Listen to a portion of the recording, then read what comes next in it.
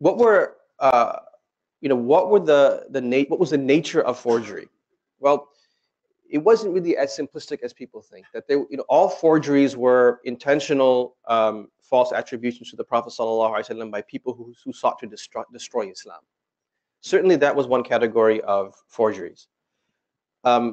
If I was to summarize the categories and types of mawdu' hadith, you could categorize them into four main groups.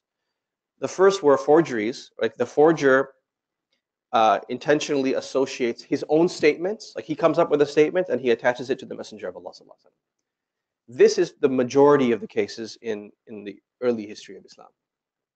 And most of the examples that we find in the books of the identification of forgeries in the time of the Imams, like Imam Abu Hanifa, Imam Shafi'i, Imam Ahmad, Imam Bukhari, they were of this nature, that people were making up statements and then saying the Prophet ﷺ said it and attaching a sanad, a chain of transmission to it. But there were also forgers who attributed statements of, like one of the early Muslims, the Salaf, the Sahaba, Tabi'een, Atba' Tabi'een, and then they would attach that to the Messenger of Allah ﷺ intentionally. Okay, what would be the reason behind that? That's a different discussion. But they wouldn't make up the statement themselves. Perhaps they wouldn't have the eloquence, the beauty of expression in order to do that themselves. So what they would do is that they would take expressions of other individuals from the early Muslims and then they would attach them to the Messenger of Allah ﷺ intentionally. A third category is when the forger would attach a strong chain of a hadith to a problematic hadith, a problematic chain. So you have a very problematic chain, weak or even worse, and a person wants to popularize that hadith. Okay, so they actually heard it from somewhere, but they know that it's weak. They know that it's problematic. So what they do is that they just invent a new chain for it, and they know that they take a chain that is actually sahih, that is very strong, authentic, and then they switch the chain with the problematic one. This was also a form of forgery.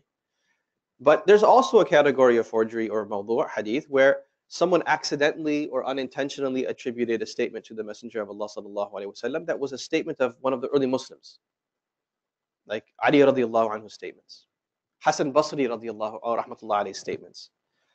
And one of the reasons why this happened was because the statements of many of these early Muslims were very eloquent, and in meaning were similar to the meaning of already established hadiths. Okay, so as we'll see in some of the case examples, there are a lot of examples of statements that we've probably have heard as being prophetic, but the scholar said, no, this is actually not the Prophet ﷺ statement. This is the statement of Ali radiallahu anhu. So the statement is true, it's just not correctly attributed to the Messenger of Allah ﷺ. And here's where we have to be careful. A lot of individuals, when they go online and they discover that a hadith is a forgery or it's fabrication, so false attribution, they'll outright deny not only the attribution but also the meaning. And that could be problematic because the meaning may actually be established by hadith. It may be a meaning that's established clearly in the Quran. And if you reject that meaning, you're also rejecting the Quran perhaps. So the scholars do exercise caution in identifying forgeries in that they will identify a statement as a forgery, but they will say the meaning is sound.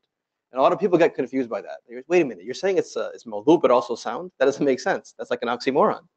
It's like, no, actually we're saying that the attribution of the love of the words is false, but the meaning is sound. In fact, this is properly attributed to one of the companions.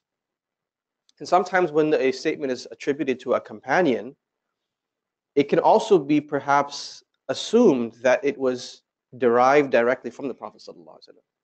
It's a rewording of a meaning that was conveyed to them by the Messenger of Allah ﷺ.